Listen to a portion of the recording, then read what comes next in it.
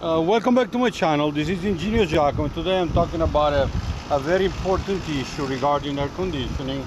I'm here on a roof. We're replacing a unit, but my recommendation, you see the dryer, that's your filter dryer.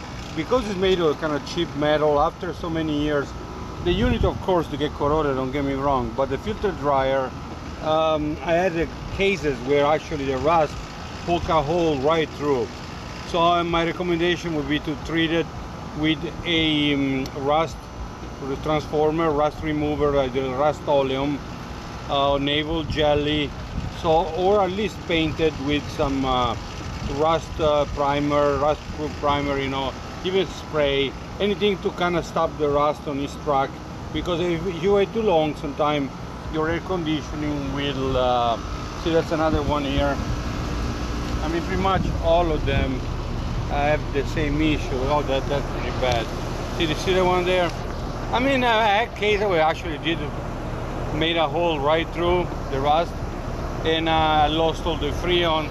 And you know, of course, you got to vacuum the unit, replace the dryer. So it's a pretty expensive repair today, like $400 or $500 to get it done. At least $400, you know, depending on how much freon in your system. Especially like here, we are on a condo. It's 9-story high.